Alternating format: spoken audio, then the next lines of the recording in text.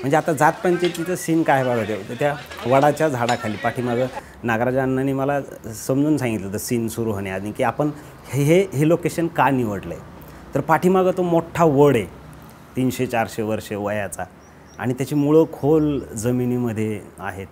तर आपले जे जातीव्यवस्थेचं आणि त्या समाजाचं जे इतकं खोल इतकं जुनं रुजलेलं आहे तर त्याच्यासमोर आपण ही जात पंचायत करतो आहे हे ते अण्णानं मला तिथं सांगितलं. आणि मग तिथं उभं राहिल्यानंतर आता मला ते भूमिका समजून घ्यायची की आता बाप म्हणून तो जात पंचायतीला सामोरं जातो आहे. जात पंचायतीने त्याला का ओढलं आहे तर तुझा मुलगा जातीच्या बाहेरच्या मुलीशी लग्न केलं आहे म्हणून त्याला आता जातीतून हाकलण्याचा निर्णय जात पंचायत घेते. आणि तो तिथं विनवणी करतो आहे की बाबा मला जातीतून काढू नका. त्याच्याही मुलीला कोणी त्याच्या समाजात घेत नाही आहे तर हे दुःख आणि मग त्याचं ते स्वतः तोंड बडवून घेणं स्वतःला चापटा मारणं त्याच्या डोळ्यातून पाणी येतंय. तर हे सगळं मला तिथं ते काढता आलं. मारा गोळणीने देखाना 3 जगाना पावडा आया होता यो फाचा चली गया मने हम क्या नरक में ढकलू नगा तुम्हारे हाथ जोड़ीन गोड़ा पग पड़ीन मने हम क्या नरक में ढकलू नगा.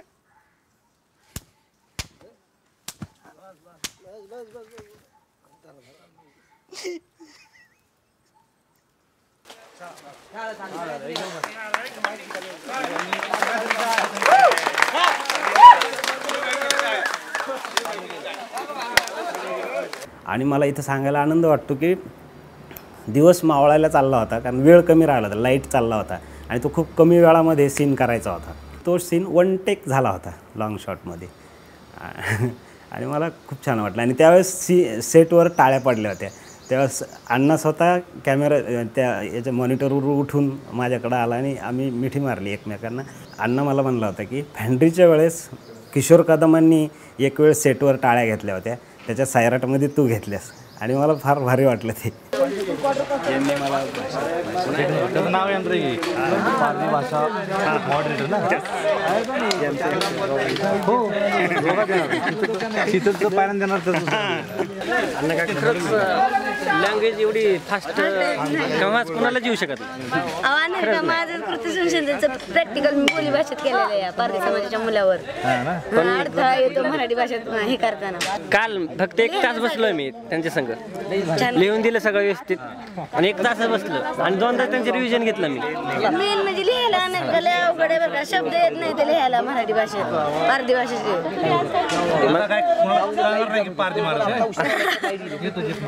आता असं वाटणार आहे की पारधी माणूसच आहे पूर्ण तसंच बोलणं आहे. हा तिकडे कॅमेरात बघा. आता 21 तारीख आहे रात्रीचे 2 वाजलेत आणि आता आपल्याला 7 वाजता शूटिंग सुरू करायचं आहे.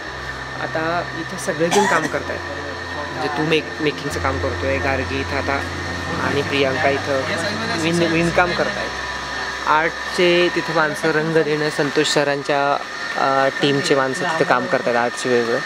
कुतुब आणि आम्ही तिथं फोटोचं फ्रेमचं काम करतायत आणि परत आजचं तिकडे हैदराबादची रिक्षा राहुल बेलापूरकरची रिक्षा त्याला रंग देण्याचं काम करतात. दुसरा कोट देण्यात चालू आहे. सुभान एजिंग करतोय कारण कलर आपण नवीन दिला आणि तर तो एकदम नवीन दिसता कामा नये असं सांग.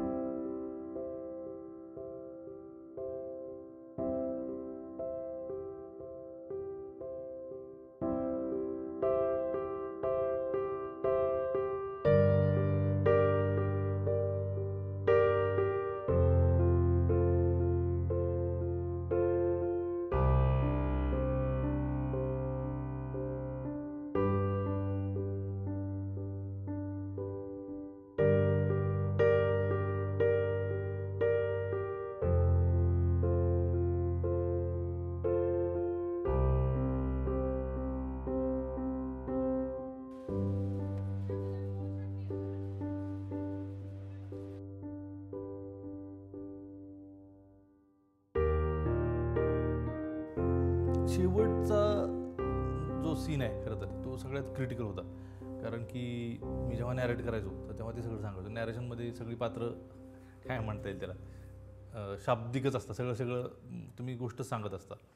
पण ॲक्च्युली तसं दिसेल का हा एक मुद्दा तयार झाला होता. आणि शिवम जो आरचे परशेचा मुलगा आहे छोटा, तर तो इतका नाजूक आहे आणि तो नाजूक होता एकदम. तो आजारी पडायचा, रडायचा, आई बापांशिवाय राहायचा नाही, कोणाकडे जायचं नाही. होता होता त्याला रिंकूची आणि आकाशची सवय लागली.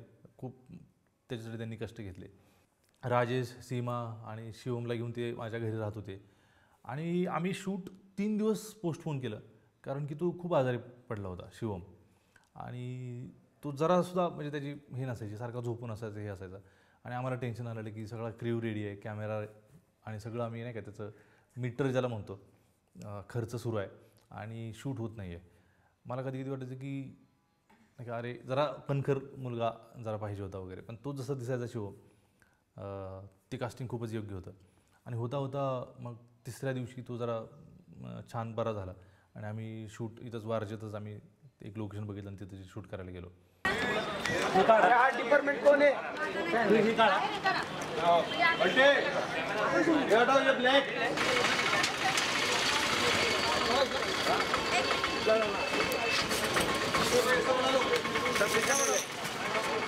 तेव्हा माझ्यात इतके चेंजेस झाले शिवमवर राहून, जणू काय ती शिवमची मी आईच आहे का काय.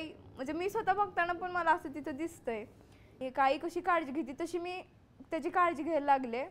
आणि तेव्हा शिवमनी शू काहीतरी केलती आणि मी आधी शी केली तरी त्याला घेत नव्हती ना, तर ती शो केलेली आणि मी त्याला तसंच उचलून घेतलेलं त्यावेळेस.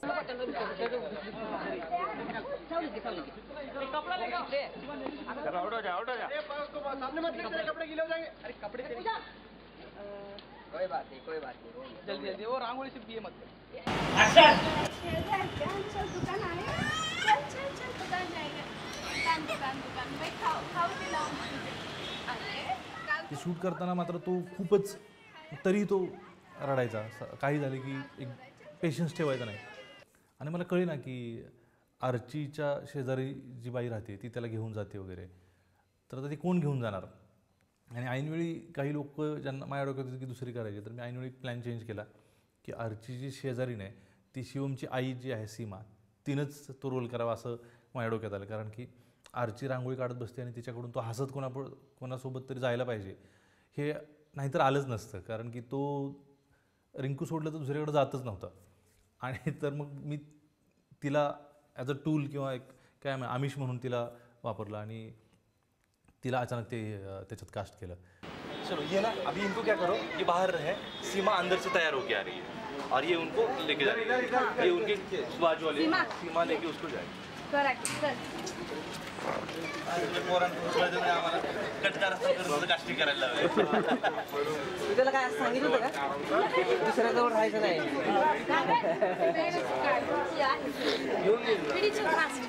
लवकर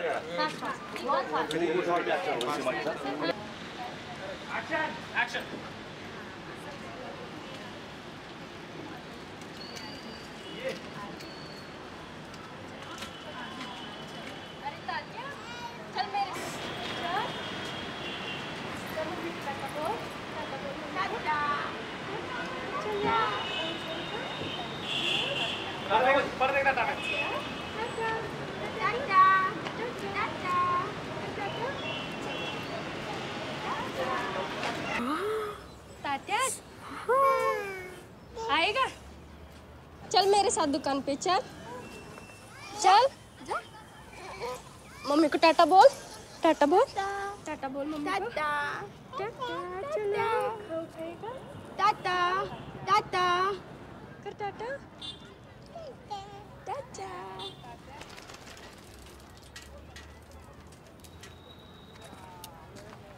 प्रिन्स आणि बाकीचे काही घरी येते तो सगळाच. आणि त्या शूटमध्ये मला आठवतं की आप्पा जो माझा धाकटा भाऊ आहे तो त्याच्यातला त्या चौघांपैकी एक मारेकरी तो होता. आणि त्याला त्या दिवशी खूप ताप होता आणि तो 102 वगैरे तापासहित तिथं बसला होता. आता बाळ हिथं प्रायोरिटी होतं, शिवम आजारी होता आणि शिवम आता बरा झाला होता आणि त्याच्यासाठी शूट करायला दुसऱ्याचं काही तर पर्याय नव्हता. मग त्याला गोळ्या खाऊन मध्ये मध्ये आराम करत त्याला शूट करायला सांगितलं होतं. मी आजारी होतो, ताप वगैरे होता मला आशिष दवाखान्यातून घेऊन येऊन शूटवर आलता घेऊन शूट आलो तर अण्णा मला बाबा तू म्हणजे ताप आहे तर कसं करशील का मला करावंच लागतं असं बी म्हणला ठीक आहे मग जाऊन मग शूट आत बसायचंच आहे मला परशा चहा वगैरे घेऊन येतोय तर तिथं असं म्हणजे बसण्याची परिस्थिती नसताना सुद्धा मी तिथं बसलो ताप खूप असल्यामुळं एकदमच म्हणजे गळून गेलतो आणि एकदम बसूच वाटत नव्हतं पण तो लहान मूल त्याचं करत असताना म्हणजे परत वेळच नव्हता किंवा त्या सिच्युएशनला तो करतच होता मुलगा तर मला बसावंच लागत होतं अशी अडचण होती त्यावेळेस.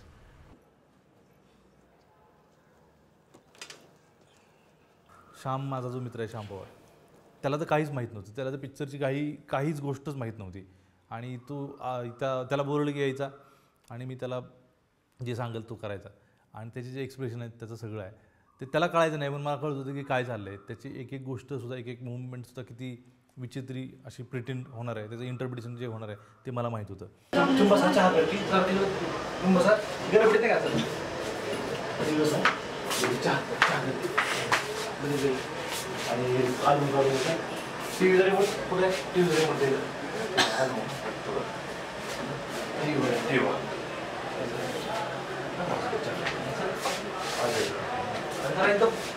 तू अशी वाटले पाहिजे घाबरलेली नाही थोडं ऑकवर्डनेस असतो पण नाही आनंदाने वाटले पाहिजे करेक्ट.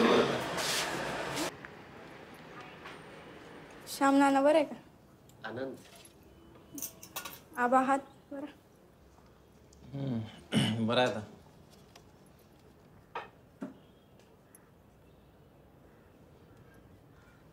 भैया तू बरं आहे का? बरं आरू राही आई बरे चांगले ते सगळे.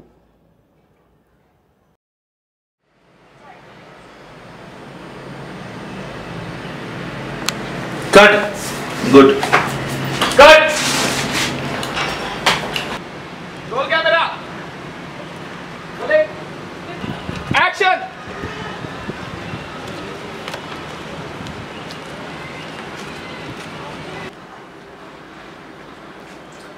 कट कट कट पहिलं तो आला ना सर तिथं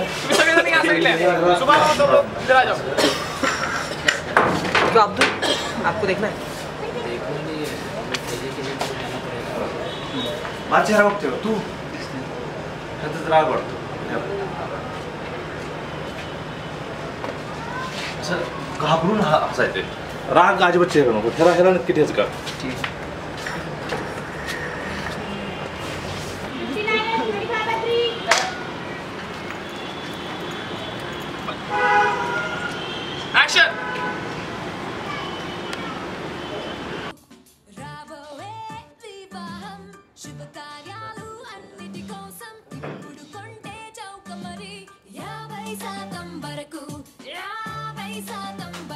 साखर थोडी घेऊन पाहिजे असेल तोंडात टाक नाही का साखर घे तोंडात टाक आणि माझ्या कसं लक्ष दिलं पाहिजे असं असं असं असं नको करू असं साखर घेतली तोंडात टाकते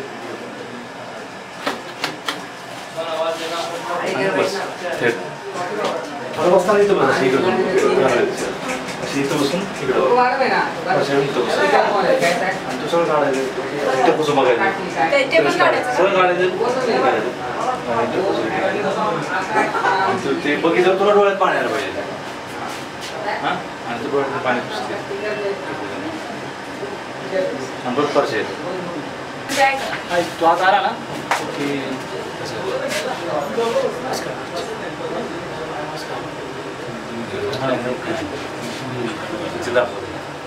आणि तू घाबरलाय मोठं गुजर कपड्या ऑफ करके चार्जर ऑफ कर दिले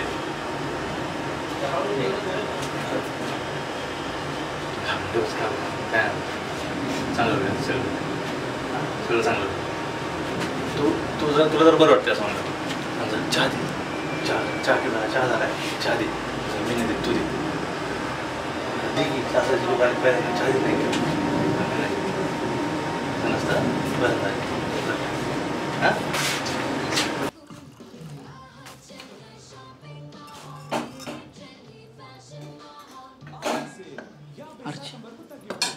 गावाला मग कशा आलेत बाईने काय काय दिलंय बाळाला टोपडं डिंकाचे लाल आता सगळं नीट होईल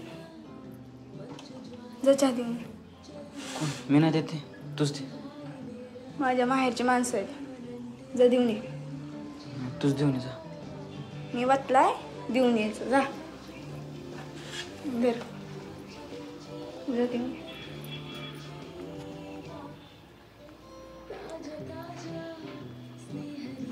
जो मेकअपचा जो महत्त्वाचं होतं ते होता पिक्चरचा शेवट. त्या पिक्चरचा शेवट हा जवळजवळ युनिटमधल्या 95% लोकांना कोणालाच माहीत नव्हता. त्यात मी पण होतो की मलाही माहीत नव्हता तो. आणि मग तिथं मला एक 4 ते 5 दिवस आधी मला सांगण्यात आलं की आपण एक असा सिक्वेन्स करतो आहे ज्यात भरपूर सारं ब्लड लागेल आणि गळा कापण्याचा सीन आहे. तर मला नक्की कळलं नाही की हा नक्की सीन म्हणजे कशासाठी घेणार आहेत किंवा काय ते, म्हणजे हा कोणाच्या स्वप्नातला सीन आहे का हा रिअल सीन आहे याबद्दल काहीच आयडिया नव्हती. माझे 2 मित्र आहेत त्यांना बोलवलं, सौरभ कापडे आणि गणेश नेर्लेकर यांना, की त्यांच्याकडनं अजून काही वेगळं मिळेल म्हणून. आणि मग आम्ही तिघांनी मिळून तो जो काही शेवटचा सीन आहे तो केला. त्या सीनमध्ये गळा कापण्याच्या सीनमध्ये जो वॅक्स वापरलं होतं ते वॅक्स वापरताना आर्ची आणि परशाची खूप चिडचिड व्हायची. कारण का त्या ज्या घरात आम्ही मेकअप केला तिथं वरती पत्रा असल्याकारणे तो तापायचा खूप आणि खूप गरम होत होता आणि त्याच्यामुळे त्या दोघांची चिडचिड व्हायची की किती वेळ आम्ही अशाच पोझिशनमध्ये बसू असं तसं. कारण का ते लावलेलं जे वॅक्स होतं ते वाळण्यासाठी काही ठराविक टाईम द्यावा लागायचा किंवा ते करण्यासाठी वेळ लागायचा. मग त्यांची चिडचिड व्हायची पण त्यांनी तेही सहन केलं. ज्यावेळेस सगळा मेकअप झाला आणि त्याच्यानंतर त्या शेजारच्या मेकअप रूममधून लोकेशनला शेजारीच होतं रूम, त्या रूममध्ये लोकेशनला घेऊन जाताना बाकी कोणत्याही युनिटला किंवा बाकीच्या युनिटला असू देत किंवा बाकीच्या जे लोक होती बाहेरची त्यांना कोणालाही कळता कामा नये म्हणून डिरेक्शन टीम असे त्या दोघांना लपवून घेऊन जायचे शेजारच्या रूममध्ये आणि तिथं तो सीन सगळा क्रिएट करण्यात आला. Rolling action.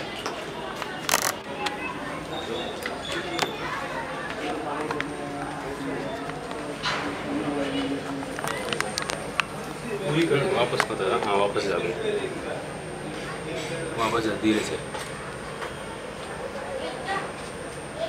और थोड़ा घूमने का करते हैं मुड़ने का थोड़ा पैन राइट कर अभी ऐसे चल विकास स्कूटी चल. अरे नाच रहा था बहुत अच्छा.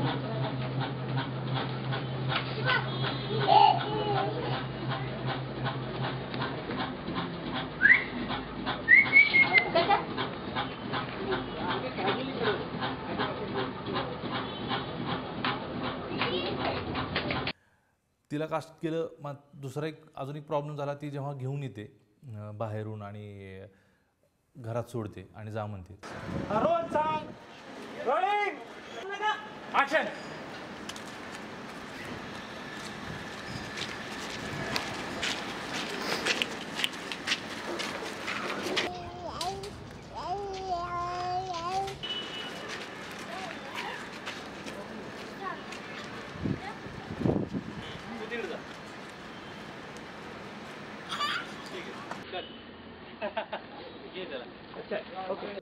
आम्ही दुसऱ्या सीनमध्ये मग परत गार्गी सिमिलर, सीमा आणि गार्गीची अंगकाठी एकदमच सारखी असल्यानं सीमाची साडी गार्गीला घातली आणि त्याला कडीला घेऊन, त्यालाही कळालं नाही, त्याला बऱ्याच वेळ वाटलं की त्याची आईच आहे आणि ते खाली सोडताना मग त्याला लक्षात आलं की ही आपली आई नाही म्हणून तो पटकन खाली उतरून गेला. तुला बघितलं ना, तो आत गेली तुझ्या मागं यायला तर इथे येऊन थांबायचं. कारण की लहान मुलांना ते आपले इन्स्ट्रक्शन ऐकत नाहीत, त्यांना कळत नाही की तुला इथून चालत जायचं आहे.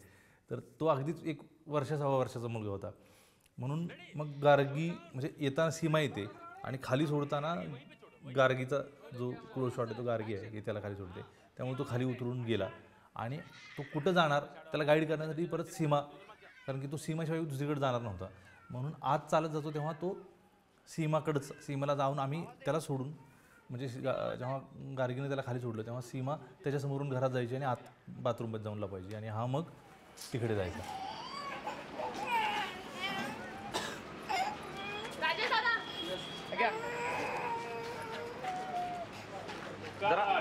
त्याच्यामुळे छोट्या छोट्या गोष्टीसाठी सुद्धा खूप आम्हाला कष्ट घ्यायला लागले आणि म्हणून तो आमच्यासमोर कॅमेरासमोर यायचा. बाळाला सांगते ना की तू खाली बघ तिथं ते आरची परशा म्हणजे नाही का त्या थारोळ्यात पडलेल्या आहेत असं त्याला सांगता येणार नाही आणि त्याच्यापुढं हा कारभारही नको म्हणून त्यालाही काही मला लहान मुलाला दाखवायचे नव्हते की रक्तात पडलेले आहेत. पण मग काय करावं म्हणून मला तिथंच मग ते शूट करतानाच माझ्या डोक्यात आले की रिमोटची गाडी कदाचित त्याला आवडेल आणि त्याच्या आधी मी आयुष्यात कधी रिमोटची गाडी चालवली नव्हती तर आम्ही रिमोटची कार मागवली आणि मी प्रॅक्टिस करत बसलो. प्रॅक्टिस ये भागी का उसके पीछे रिवर्स पण जातं रे. त्या गाडीच्या मागे जाईल ना तो नागराज. कॅमेरा कॅमेरा कॅमेरा इकडे.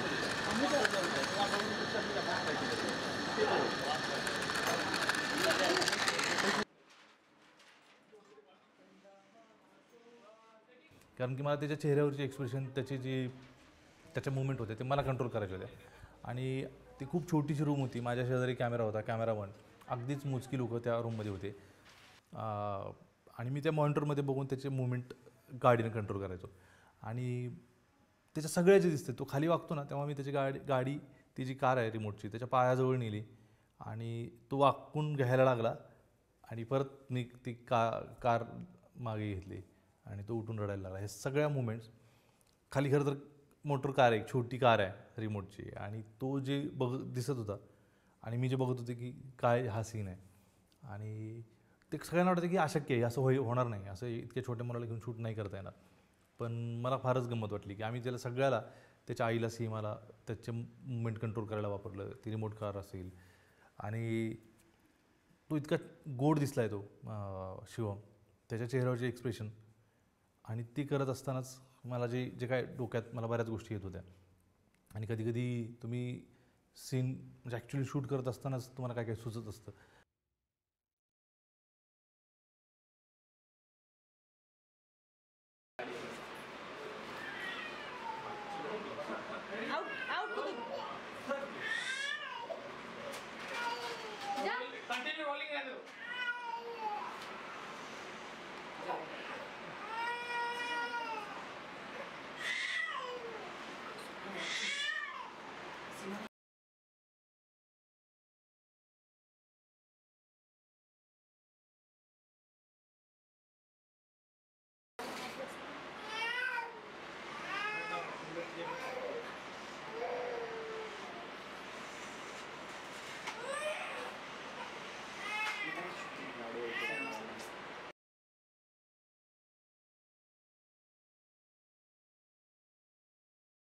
शिवम गाडी न मिळाल्यानं रडत होता प्रत्यक्षात.